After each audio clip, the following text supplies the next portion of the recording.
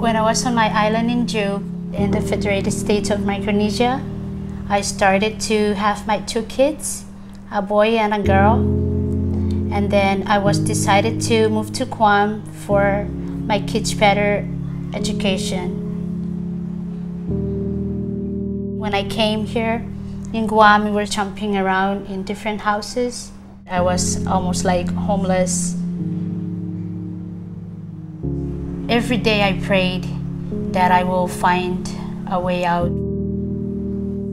Pretty soon I meet a friend that showed me the Como San Jose, the homeless shelter. They allowed me to stay there for 3 months. And when I was there, I heard about the Salvation Army. Family Services Center, we do provide rapid rehousing for families and individuals that have no home at all, where they come and we work with them and then we put them in a home. The majority of the application is just the goals. We want the family to identify goals. And a goal would be, I want to find a full-time job, or I want to finish high school, or I want to go to college, or I want to save up money and I want to have my own car. The goal is entirely up to the client.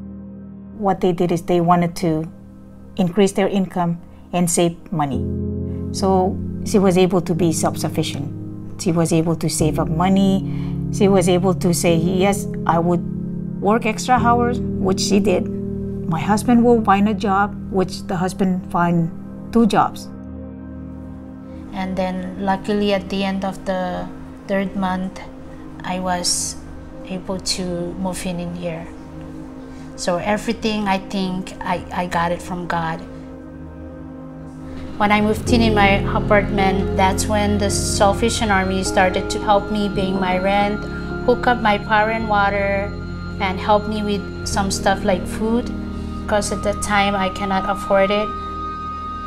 I start saving money, and then later on, when they leave me, I can pay my own rent because I have at least some saving in my account. This family was such a wonderful family. They were really 100% responsible for the success they had under our program. Yes, we were able to give them the tool, but they're the one that took the program and just did such amazing things. We're so proud of them. I learned to work hard and stand on myself. The Salvation Army, they teach me how to use my money wisely.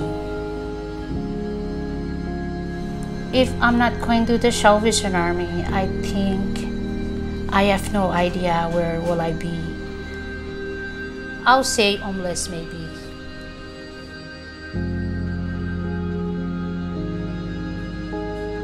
Every day I pray for everything I need in my life. So everything I believe is just coming from God.